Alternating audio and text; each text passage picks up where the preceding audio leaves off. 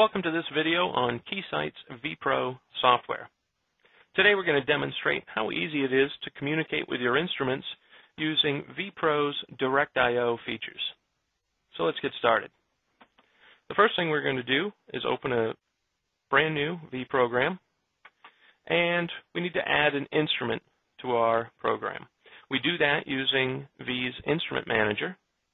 If the Instrument Manager is not open, we can access it from the toolbar or from the I/O drop-down menu. To add an instrument, we can click on the Find Instruments button, which will go out and find all of the instruments connected to your system, or we can manually add an instrument, and that's what we're going to do today. Here you can choose the interface type. Today I have a DMM connected via GPIB, so we'll choose GPIB and select OK. Now when we get our Properties window, we can give our instrument a name, and we can specify either a VESA alias or a VESA address. I have the Keysight I/O Library Suite installed, so I'm going to open the Connection Expert and grab my VESA address. Here on my GPIB interface, I have one instrument, a 34461A DMM, and I'm going to grab the VESA address, just copy that,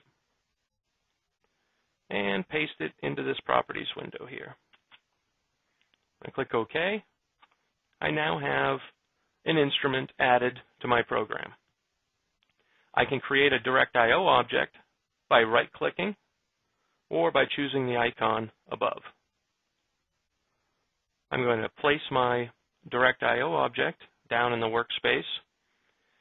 We can now add transactions to this object. Transactions could be a read operation or a write operation. The first thing we're going to add is a write operation, and we're going to write a simple command out to the instrument to retrieve its identification string. Now that I've added the write transaction to send out the command, I'm going to add a second transaction, and this time it's going to be a read, and we're going to choose a string format. Now when we get our data back, we're going to want to display it, so I'm just going to use an alphanumeric and wire that up to the output of our Direct I/O object. Now if we run our program, we were able to send out a simple command and then read back the response from the instrument. You can have multiple transactions in a single Direct I/O object,